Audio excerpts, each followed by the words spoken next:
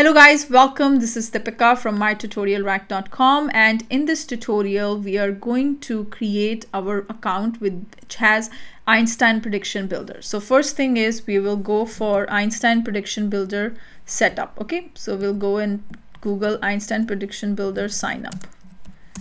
Now the first link that will come is for sign up for an Einstein Prediction Builder Trailhead Back Playground. So I'm going to go ahead and click on this first link that I've got, and if you scroll to the bottom of this page, you're going to you have to log in. So let me go ahead and log in here.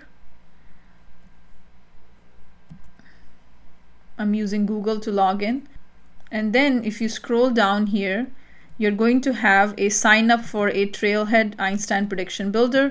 We're going to go ahead and click here, and we'll provide our first name, Deepika Khanna. Provide your email address.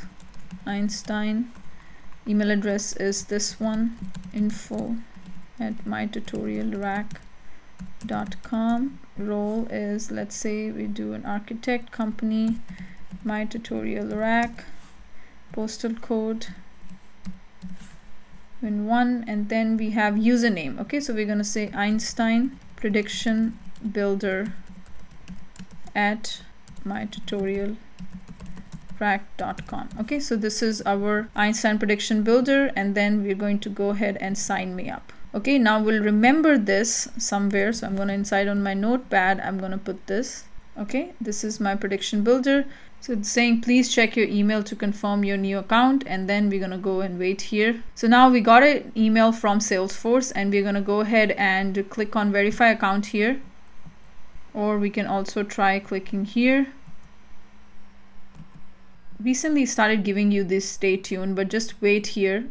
This page has been coming up very often, but that's fine. It'll give it a few more minutes and it'll go ahead and give you a change password link. So if you're getting this page by clicking on verify account or clicking on this link, so just don't worry about it. Salesforce will figure out it's on. It'll auto refresh when it has been ready, but just give it few more minutes, and then you will see a link for changing the password and you'll be able to log into your account.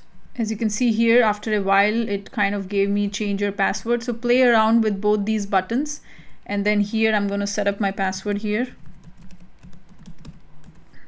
And then I'm going to do change password. And once you do change password, you can see here the account you're being logged in as. Make sure you keep note of your username as well as your password. Okay, and anytime you have to log in, you have to go to login.salesforce.com, and then you can provide your username password, and it will load your home page here. And now let's go back to setup, and here type in Einstein Prediction Builder. So we'll go here and we'll type in Einstein Prediction Builder. So we'll go ahead and click on that. We're going to review the terms, and then we're going to click on I'm authorized by my company to accept this. If you want to read it, read through this one, but you have to do that and try Einstein. And now it's going to give you a get started link here. So we're going to go ahead and click on get started. It is setting up your Einstein Prediction Builder now, and it says thanks for waiting, check back here in a bit. So it's going to take some time.